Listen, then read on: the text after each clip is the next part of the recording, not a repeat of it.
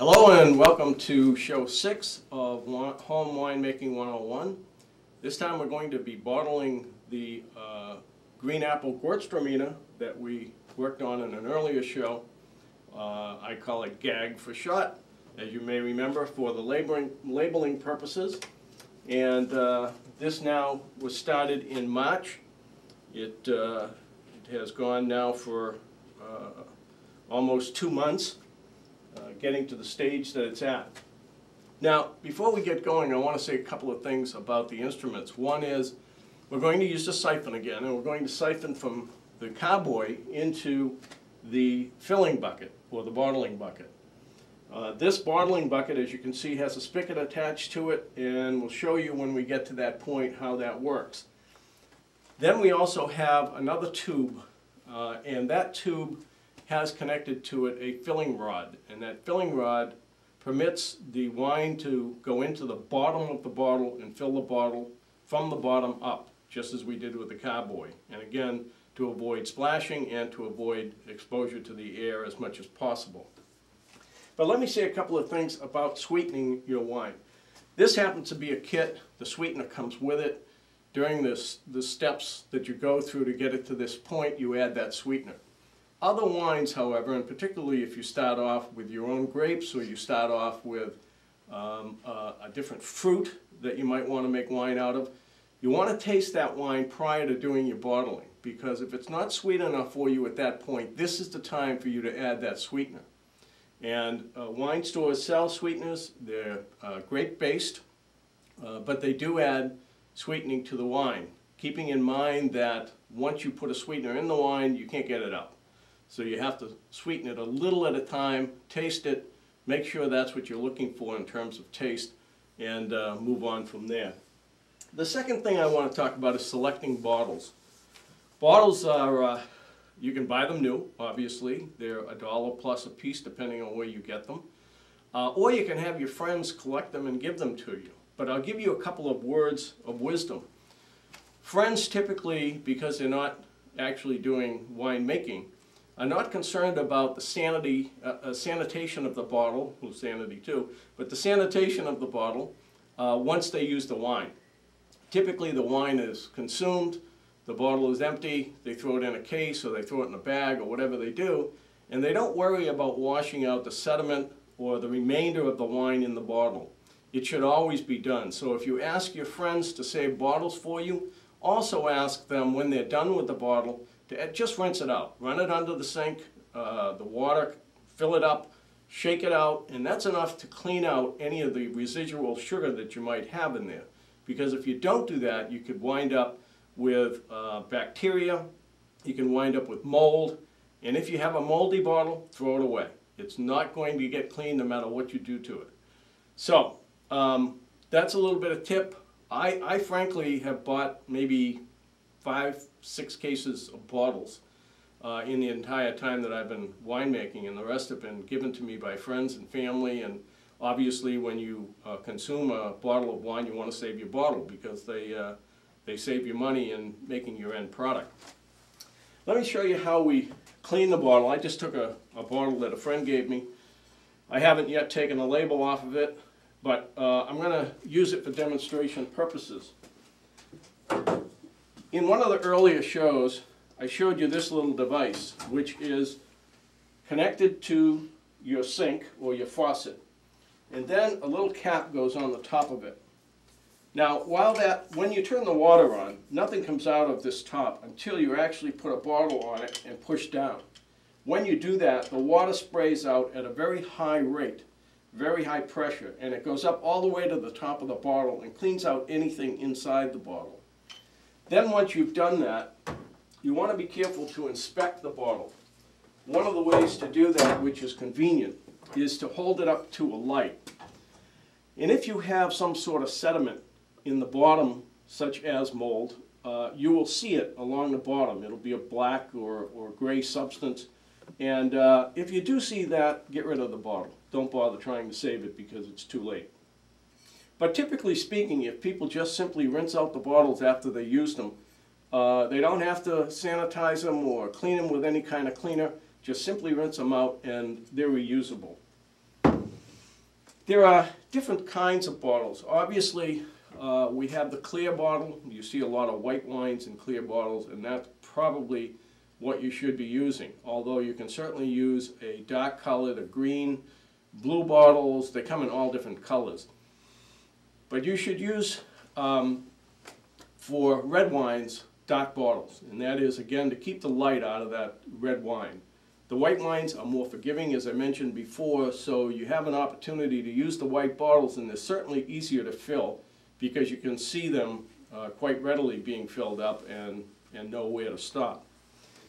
So what I'm going to do first, I've already gone through the cleaning and sanitizing phase of the bucket and bottles. I'm going to show you just one little instrument that is convenient for sanitizing your bottles. One is what we call a bottle tree. This bottle tree allows you to hang the bottles upside down by simply putting the bottle on the top and letting it drain like that, okay? And on the top of it, let me step out of there for a second. On the top of it, we have a little basin. And we put the metabisulfite in that basin, invert the bottle over it, push down a couple of times, and by pushing down it will shoot the metabisulfite all the way to the bottom of the bottle and coat the inside of the bottle. Once you've done that, you simply hang it on the tree and let them dry for about 10 minutes, as you do with anything else that you're sanitizing. So, we have already gone through that process to save you the time and to allow us to get right on to the bottling process. So what I'll do first is I'll take the bottling bucket, put it on the floor, take the cover off my gag wine, green apple Gewürztraminer, and again we're going to use our little block to put under it to tip it forward. Now if you look at the bottom of this carboy, you will see that there is a very fine amount of sediment in the bottom. Not to be concerned about it, because if you watched the last show, you know that what I'm going to use is a siphon that sits on top of that, and it won't suck that sediment up. So the wine that's above it, which is perfectly clear, if you can see that as well, will be what you wind up with in your bottles. So we'll take the top off of this, the airlock.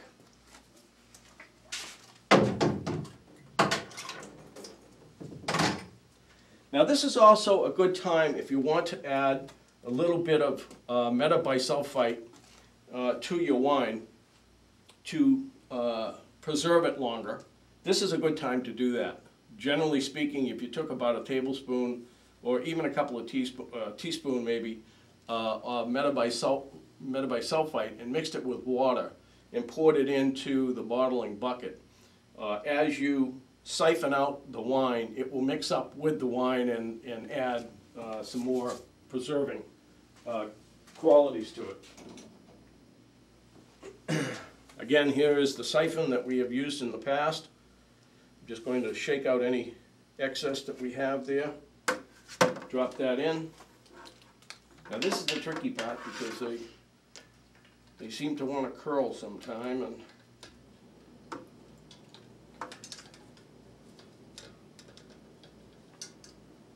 kind of have to time it.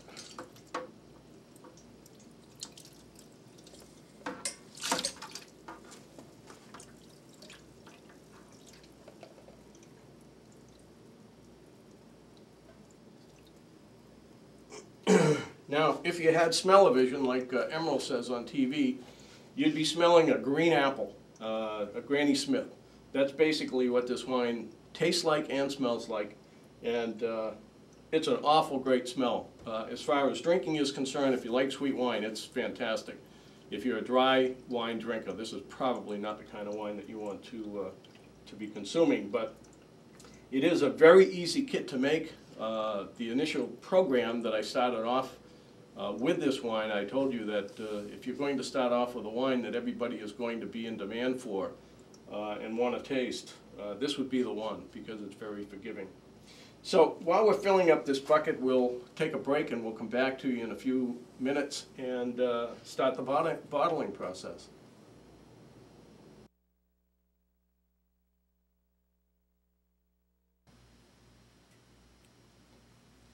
Okay, we have successfully siphoned out everything, and we just be careful not to lose any of this liquid gold here. And we can clean that and the carboy a little bit later. And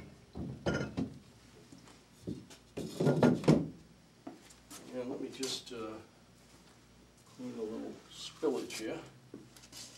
Okay, now we're going to put the filling bucket up on, and I'm going to slide it a little bit this way so that you can get a better view of the bottling.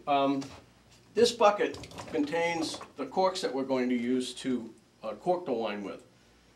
Little information on corks. There are all kinds of different corks. These are actually natural corks. They come from the bark of a tree, a cork tree, and they're good, but there are better corks out there. And some corks are amalgamated. That is, they're made up of some resin material, plastic material, plus cork mixed in. And there are some that are also completely synthetic. So I'm sure you've bought wine before where you've seen a synthetic cork. It doesn't look anything like a cork. It looks like a plastic stopper, basically. But these are natural corks that I'm using today in this wine because the wine's going to be consumed long before the cork disintegrates, and they will over time if it's natural cork. 4 or 5 years, they start to break down a little bit. But I'm not going to worry about that because 4 or 5 years this wine would not be drinkable. It's something that you want to consume within a couple of years at least. All right, so the next thing I'm going to do is get a little bit comfortable, and because we're going to sit down to do the bottling process. And this is the device I talked about before. This is the filler. And as you can see, it has a metal piece at the bottom that moves, and as I push down on this, the wine will come out in the bottle. So I will insert the hose over the spigot, turn the spigot down, and turn it on, and you'll see that the wine begins to flow. So I'll move a few bottles over here, give you an idea of what it looks like to fill them.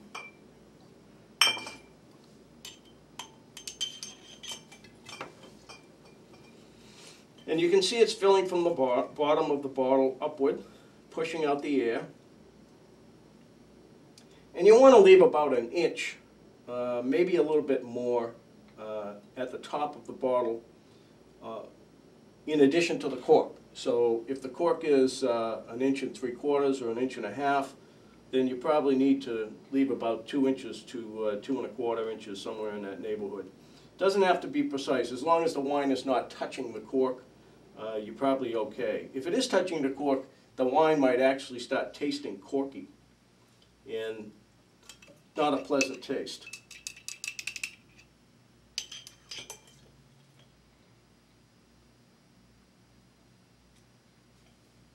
Move that one out of the way so that you can see this one filling.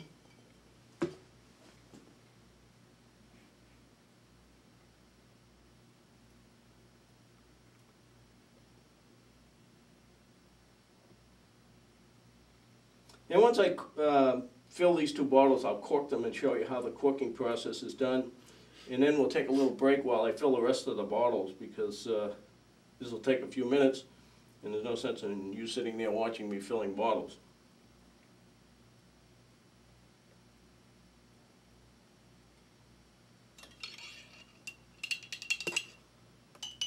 So I just put that in that other bottle. Now let me move the corker over here so you can see. This is a floor corker, and there are all kinds of corkers. Some are hand-held. Those are very difficult to use, I find. So this is a very good investment. You simply insert the bottle in, take a cork, put it in the top, and push down.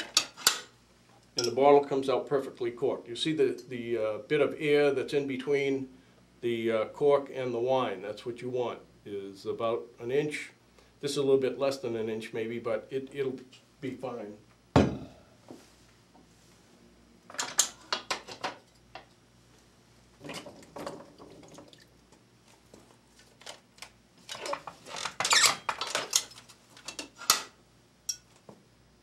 About the same size, about the same distance.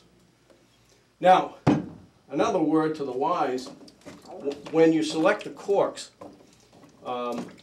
obviously you need 31 corks for 31 bottles, but don't count out 31 corks, because every now and then one of these corks will be a little bit off size and it won't go in the bottle. And when that happens, you have to take it out, throw it away, and get another one. So I usually use about 5 or 6 more corks than I actually need. And I have them soaking. You will see the dripping. This is, again, the metabisulfite to kill any bacteria that might be on those corks before I insert them into the bottle. So why don't we take a break? I'll continue to fill the bottles. We'll come back and show you what the end product looks like. Okay, we have successfully siphoned out everything, and we'll just be careful not to lose any of this liquid gold here. And we can clean that and the carboy a little bit later. And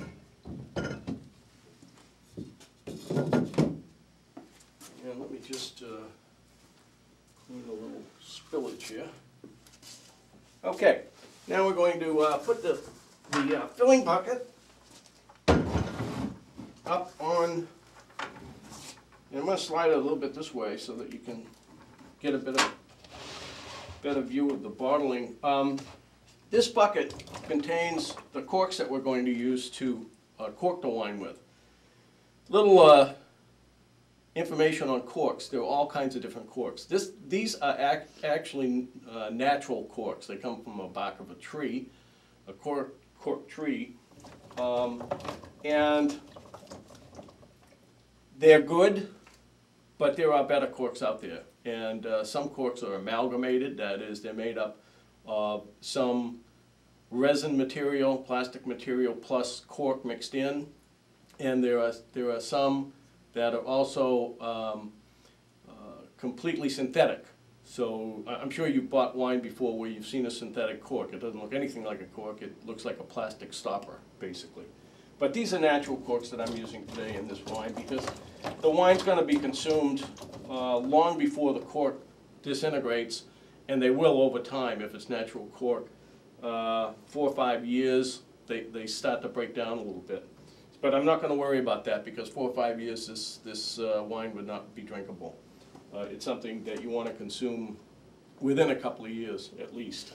All right, so the next thing I'm going to do is get a little bit comfortable, and because we're going to sit down to do the bottling process. And this is the device I talked about before. This is the filler. And as you can see, it has a metal piece at the bottom that moves, and as I push down on this, the wine will come out in the bottle. So I will insert the hose over the spigot, turn the spigot down, and turn it on, and you'll see that the wine begins to flow. So I'll move a few bottles over here, give you an idea of what it looks like to fill them.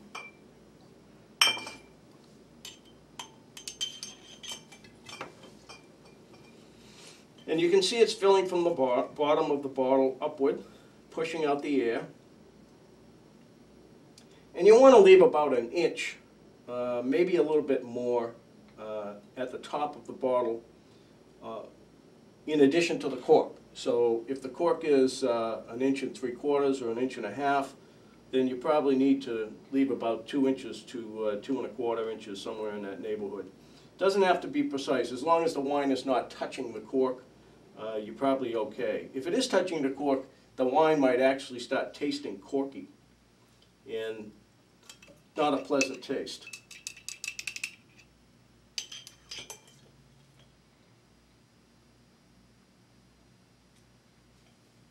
Move that one out of the way so that you can see this one filling.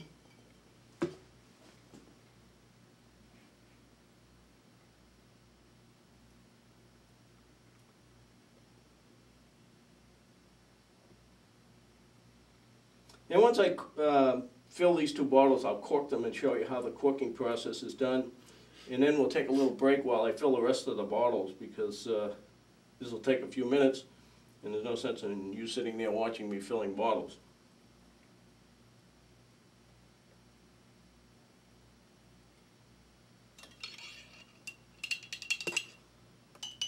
So I just put that in that other bottle. Now let me move the corker over here so you can see. This is a floor corker, and there are all kinds of corkers. Some are hand-held. Those are very difficult to use, I find. So this is a very good investment. You simply insert the bottle in, take a cork, put it in the top, and push down. And the bottle comes out perfectly corked. You see the bit of air that's in between the cork and the wine. That's what you want, is about an inch. This is a little bit less than an inch maybe, but it'll be fine.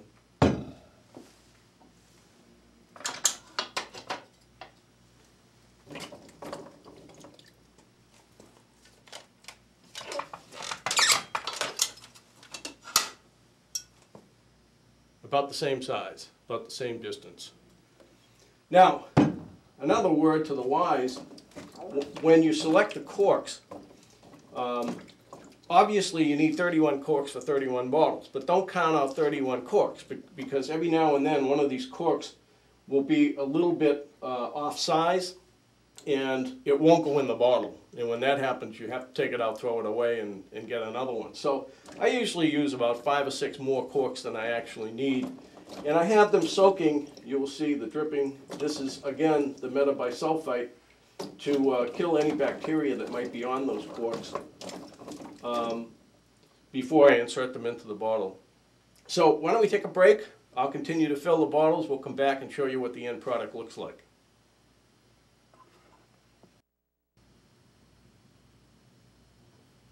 Okay, we're back, and we have our 31 bottles of green apple Gewürztraminer. It is recommended, if you use natural cork, that the bottles stay upright for at least 24 to 48 hours. And the reason for that is it takes a little time for the cork to actually settle into the bottle, and it also lets some of the air that you compress in when you put the cork in at that force to escape. If you were to lay these on their side at this time, you would see leakage around some of the corks. Not all of them, but some of them. So it's best to leave them up if it's natural cork. If you're working with amalgamated or synthetic cork, you needn't keep them upright. You can put them in your racks right away. Now, as far as racking is concerned, this is a different kind of racking, not what we did in show 5, but racks for bottles to lay down in. Boy, there are so many different kinds out there. You can buy prefabricated racks. You can build your own. I've built my own in the cellar here with a little help from my sons, and they work out just fine. I did run out of some room at one time, so what I did was I went to Home Depot and picked up a couple of storage racks, and those are just as good because if you get a wide enough one, you can lay down bottles on both sides, and there are about 5 or 6 shelves, so you can have between 10 and 12 batches of wine laying down on those racks as well. Some people actually put them in cartons and lay the cartons down on their side and do it that way. The important thing, though, is that they be stored in a place that's cool and dry, and you want a little bit of moisture, especially if you're using natural cork, to keep the cork moist so that it doesn't dry out and start leaking on you. But other than that, someplace where there's no vibration and not an awful lot of light, especially if it's red wine. So that's sort of the bottling process. Now I just want to take it one step further and occasionally you might have company over and you might want your company to sample some of your wine. You might want to create your own label, for instance. And in this particular one, this is a Merlot that I made in 2003. And if you can get a shot of that, the label is computer printed. They're easy to acquire at Staples or any place like that. And on the top, you can see that there's a seal that you would see on most bottles of wine. This is a very easy process. In fact, I'll take one out and give you an idea what it's all about. They come as a sleeve, very simple sleeve. You put it over the top of the bottle, and then you invert this bottle into a pan of boiling water. And you do it very quickly.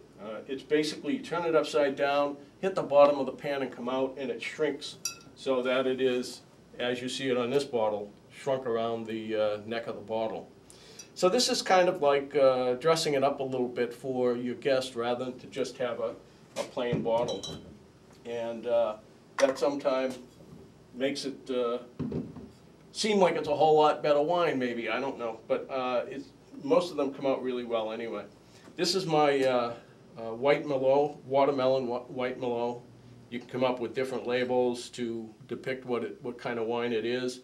And I also have a blueberry Shiraz with the blueberries on it. And again, you can get creative and come up with your own wine labels. It's a lot of fun. The most fun you have, though, is when you get to the end of your bottling and you wind up with one glass left in that bucket. And that's the glass that you want to be tasting.